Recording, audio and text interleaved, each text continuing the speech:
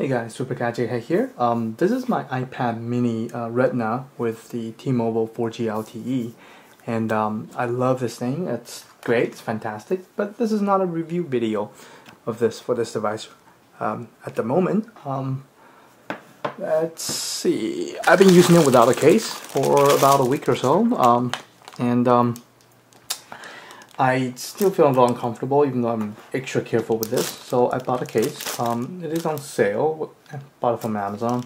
It's $14. I went to the Apple store. Either the cases are extremely heavy or they're very expensive. They run, $50, $30. And this, according to Amazon's website, it retails for $49.99 or $39.99, but it's 14 bucks. Yeah, I can live with that. So as you can see, this is from a company called RooCase, Origami SlimShell. That's a very interesting design for the stand. How do I open this without ripping it? I guess I have to rip it. Okay. So it has a really soft matte finished face cover, and it's a sort of black. They have different colors. Apparently this one's the cheapest at the time, so I'm like, well, my whole attempt of moving away from black color, so I bought the white color mini, but still enough with a black case. Yes, the screen needs to be cleaned, and it's a magnetic case. So, and what's interesting is the shape of the cover. So, okay, how would I fold it? So you fold it like that. Okay, I'm not very good at origami. Just so you can do it like this. Okay, how about this direction? I guess you can do it like that. So, okay, just pinch. I guess like that. There's also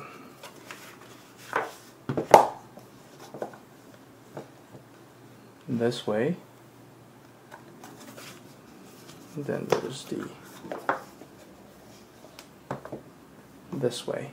So there's different ways of folding it. That's just interesting. I mean, it's only 15 bucks, and it has a minor protection, lightweight. It's pretty light.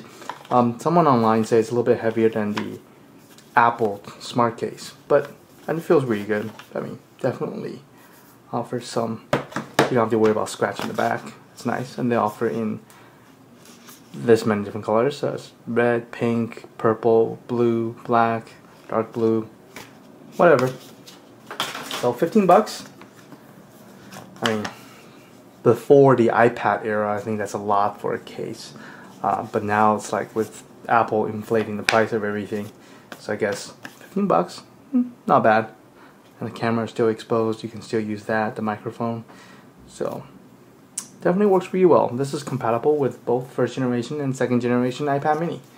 So basically the Retina version and the non-Retina version works with this. And what I've noticed is that it lacks magnets on the back, so it doesn't stay. But it's pretty firm, so even if you just hold it like with one hand, it does stay open. And yep, the magnet on this end certainly works a lot better, and all the buttons are fully exposed. So it's a nice, nifty little case. I certainly wouldn't pay more than $20 for it, because I wouldn't. It's just a case. So there you have it. Let me know what you think, and let me know what you guys do with the fingerprint issue. It's definitely getting worse. I don't know if it's because I didn't have a case on, or it will be better now, but I don't remember it being this bad with the fingerprint. And so let me know if there are any questions. If you do, post in the comment section. I'll do my best to answer them. And thank you.